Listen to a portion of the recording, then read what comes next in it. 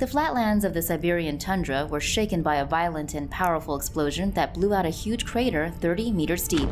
CNN reports that this explosion last year was the 17th blowout crater to appear in Russia's remote Yamal and Gyda Arctic peninsulas, since the first was spotted in 2013. The new crater also offered the first opportunity for scientists to use drones to build a 3D model of the crater. The 3D model largely confirmed what scientists had hypothesized.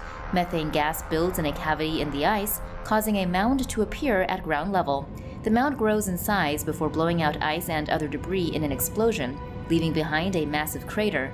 What's still unclear is the source of the methane. It could be coming from layers deep within the Earth, or closer to the surface, or a combination of the two.